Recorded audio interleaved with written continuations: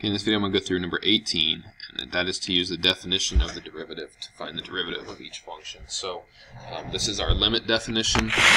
So remember, this is that f prime of x is equal to the limit as h approaches 0 of f of x plus h minus f of x all over h.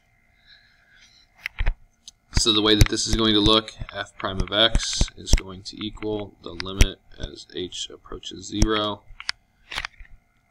of, let me try that again,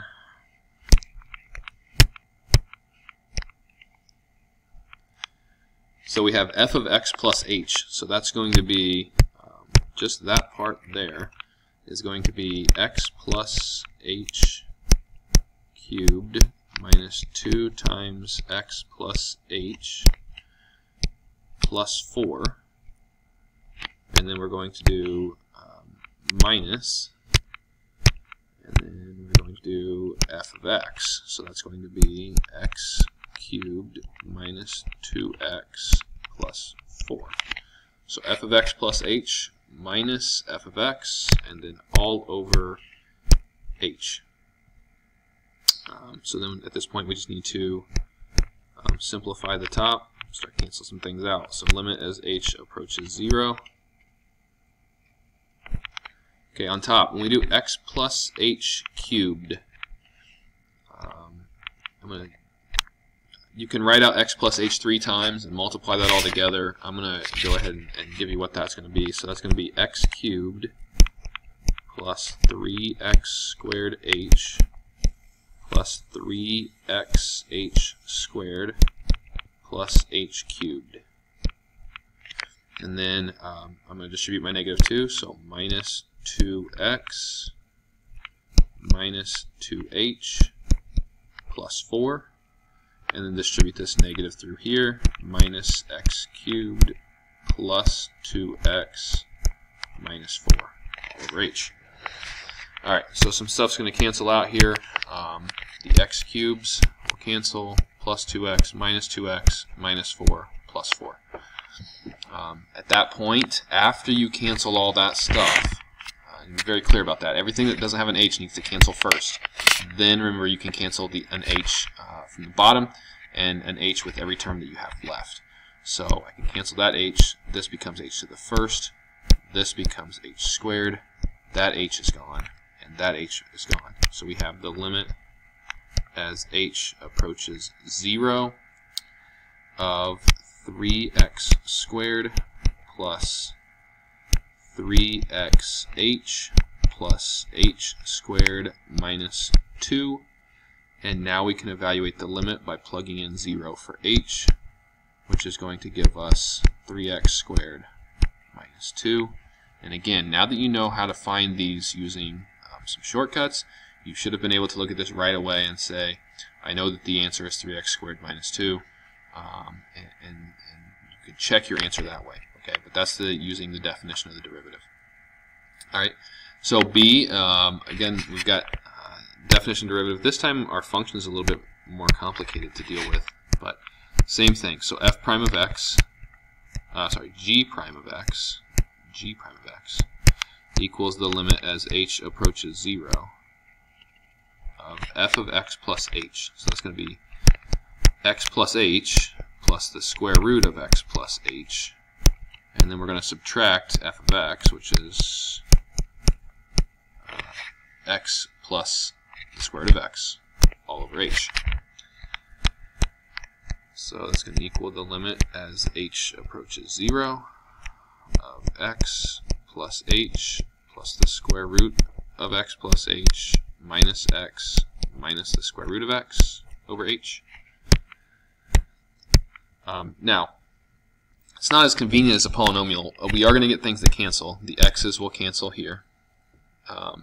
But you know, it's not going to be quite as convenient because we have still left over, we have those square roots, right? So we have the limit as h approaches 0 of h plus the square root of x plus h minus the square root of x all over h. So what I'm going to do at this point in time is I'm going to multiply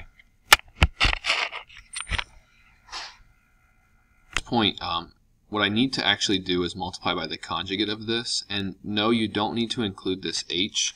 So what I'm going to multiply by is the square root of x plus h plus the square root of x. Do that on top and on bottom. So that's going to give us the limit as h approaches 0. Now, even though you didn't have to include the h, I still need to multiply the h by both of those things. So what I have is h times the square root of x plus h times the square root of x. And then I'm going to do the square root of x plus h times each of those. So that's going to give us plus x plus h when I multiply the square root of x plus h by that. And then now when we do the middle terms, so when we do conjugates, remember the middle terms will cancel out. So this plus square root of x plus h times the square root of x, and then the minus the square root of x times the square root of x plus h, those are going to cancel each other out. So I can skip that step. So I'm just going to then get minus, when I do the square root of x times the square root of x, that's going to give me minus x there. And then that's going to be over h times the square root of x plus h plus the square root of x. So I didn't quite need that much room, but at that point in time, again, more stuff's going to cancel, and we're going to be able to then cancel h's. So the x's here are gone, and then notice every term on top has an h. So that's going to be a 1. I can cancel that h, and this h with this h here. So at that point, we have the limit as h approaches 0 of the square root of x plus h plus the square root of x plus 1 over the square root of x plus h plus the square root of x. And now I can plug in 0 for my h's, and we're going to get the square root of x plus the square root of x plus 1 over the square root of x plus the square root of x. So this is going to equal 2 square roots of x plus 1 over 2 square roots of x. And I'm actually going to divide those. So 2 root x divided by 2 root x, that's going to be 1. And then plus, I also need to divide the 1 by the 2 square root of x. So plus 1 over 2 root x. Now, the reason I did that is so that you can see if you were to do the derivative of this using your shortcuts, the derivative of x is 1, and we see that here. And then if you rewrote this as x to the negative 1/2 and used your power rule, you would end up with something equivalent to 1 over 2 root x. Okay, so a little bit more complicated there. Anytime that you have a square root as part of your function and you're doing this definition of a derivative to find that, you are going to need to multiply by the conjugate. That's going to be a necessary step in order to help you eliminate h's and then plug in the h for the remaining h's there.